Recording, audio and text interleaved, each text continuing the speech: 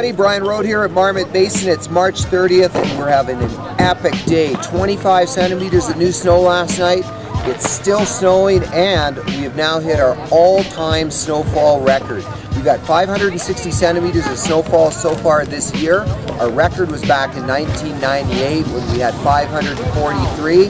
And we still have 5 more weeks in the ski season. We're going to be wide open right through until May 6th. So check it out on our website at www.skimarmot.com and get on up here, bring the fat skis and the snowboard. Great conditions.